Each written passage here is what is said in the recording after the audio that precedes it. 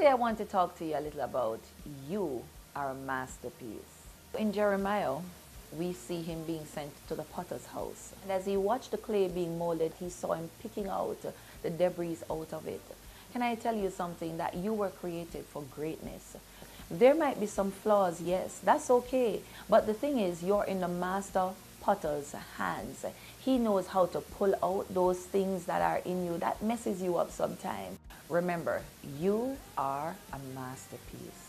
If you want to learn more about being a masterpiece, get my book, God's Daily Portion. It's on Amazon, and you can also get it in Sangster's bookstore here in Jamaica.